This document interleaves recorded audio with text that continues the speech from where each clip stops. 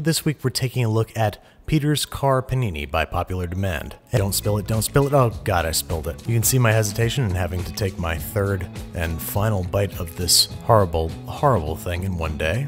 Normally I try to make a quote-unquote good version of every gross food I make on this show, but I can't figure it out. That's where you come in. Try to make a halfway palatable version of this sandwich. Take a picture, tag me on Instagram, hashtag, I don't know, Babish Panini. Can do, Andrew. Welcome to my kitchen. Today I'm going to be doing my best Babish impression because I have this Babishy shirt and a camera, and I love film and food and 90s TV, so I guess I've been working on this impression for like 31 years. I wanted to take on the panini from this week's episode, and boy is it a doozy. It's got chocolate and peanut butter and fake Easter egg things and weird meat, and I don't know. I just wanted to make something at least edible, so I kind of threw out the whole playbook. Sorry for that. But I made my own version of this sandwich, so let's get started. I want to start by swapping the regular sandwich bread for ciabatta, the Vienna sausages, which I'm not 100% sure are made of actual food, to a kielbasa sausage, the peanut butter cups for real peanut butter so we could get rid of the chocolate. I just couldn't figure the chocolate part out. The Doritos were actually pretty fun. I found some recipes to make homemade Dorito flavor. It's not exactly the same, but it's very close. It's very salty, so I want to use it on the eggs to season them before we put them on the sandwich. And finally, Babish was right. It's not Easter. I couldn't even find a Cadbury egg for just this shot, but I'm going to switch it for a fried egg with the Dorito flavoring on top to season it. The Dorito dust, as it's called, is mostly mac and cheese powder, like almost all mac and cheese powder. We add some chili powder, onion, garlic, and smoked paprika. The smoked paprika has a very strong flavor. You might want to use a little bit less in your recipe. I'm gonna mix it up and give it a side-by-side comparison to a chip. I mean, 2 chips. Who eats 1 chip? Yeah, it's pretty close. Apparently this goes really well on your popcorn.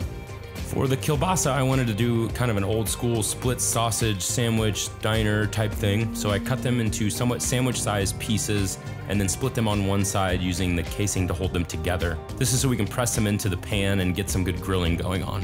Babish has one of those fancy induction cooktop things, and I don't, so we'll have to do a camera move over to the stove.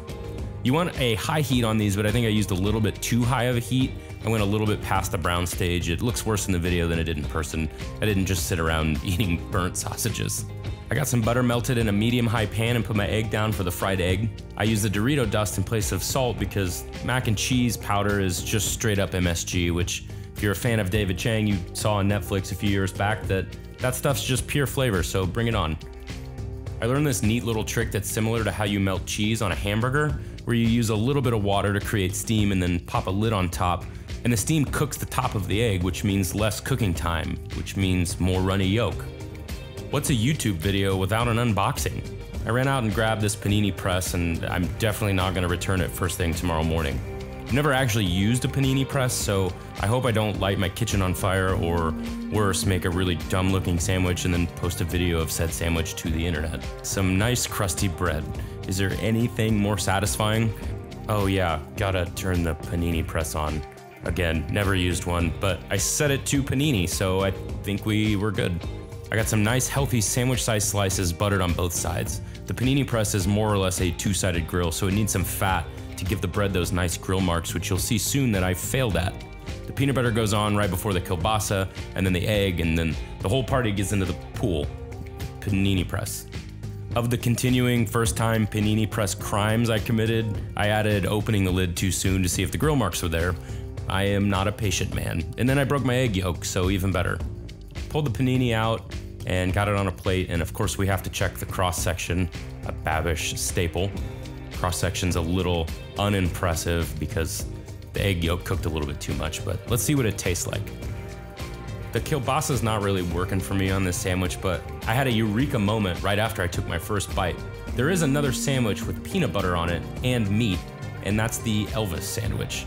So we're gonna make some bacon and replace the kielbasa with bacon. I preheated my oven to 400 degrees and I'm gonna cook it on a baking rack in my oven. If you aren't cooking your bacon this way, you really should try it. It turns out so good every time. I candied the bacon with a little brown sugar and fresh cracked black pepper. This is honestly the best way I've ever been able to make bacon at home.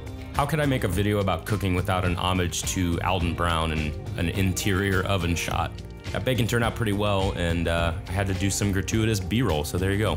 We started again with butter, and then this time I added a little bit more peanut butter than we did the first time. I couldn't really taste it on the first sandwich. Stacked some bacon. Look at the size of that bacon, it's crazy. I also added a little bit more Dorito dust to this version, and this time I pressed my panini down and left it, which you can see, it presses it down over time, and then we have grill marks. I added the egg after I did the panini press to keep the yolk runny without cooking it all the way through for this cross section, which I hope makes Babish proud, because I'm pretty proud. It turned out pretty well. Moment of truth, how's it taste? I'm going to shamelessly soak up this egg yolk, and I actually want to listen to this sandwich. That's how you know. That's how you know it's a great sandwich. This actually was pretty decent. Overall, it was very rich because you've got the egg yolk, the bacon, and the peanut butter all combined together.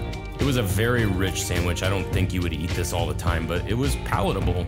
Considering where we started, was pretty good. It had the eggs, bacon, and peanut butter, which made it taste like a breakfast sandwich. Not a breakfast sandwich, but a sandwich that reminded me of breakfast. Like all of breakfast. I want to take a second to say thank you to Andrew, to Babish, for doing this every week. This show is a part of my weekly routine. I'm a freelance director and filmmaker, and I just wasn't booked today, so I thought it'd be really fun to make a little response video. I've been cooking and making films for about 10 years now, but this was way more work than I've ever had to do on either separately. It's doing both at the same time. So thank you, Andrew, for doing this every week. If you're still watching this and you're interested in anything that I do as a filmmaker, you can check out my Instagram, or you can hop over to my website if you'd like. Sorry for this shameless self-promotion, but that's YouTube. So thanks for watching. I hope you enjoyed it. If you actually try this sandwich, let me know. Thanks.